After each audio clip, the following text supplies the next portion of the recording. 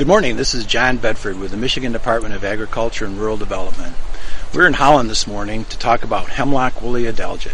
Hemlock Woolly Adelgid is a small aphid-like insect that has been introduced into North America and is currently attacking hemlock trees not only on the East Coast but also in Michigan.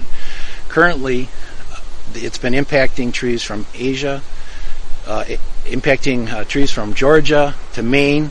Introduced from Asia, this is a very serious pest of hemlock. Hemlock trees are native to Michigan, and they grow in many different places and are very important to not only to the ecology where they grow, but to the wildlife that live around them. Hemlock trees can be identified by looking at the needles primarily.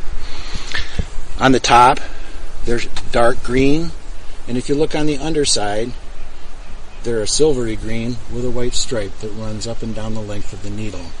The needles are very short, only about a half an inch long. Hemlock Woolly Adelgid is an insect that once becomes established on a tree, and this is an example of a fairly heavy infestation, is identified by looking at the small woolly masses that appear at the base of the needles where they're attached to the twig.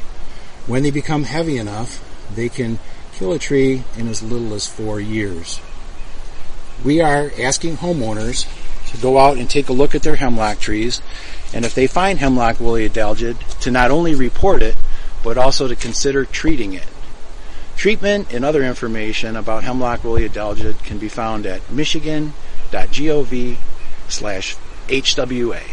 Thank you.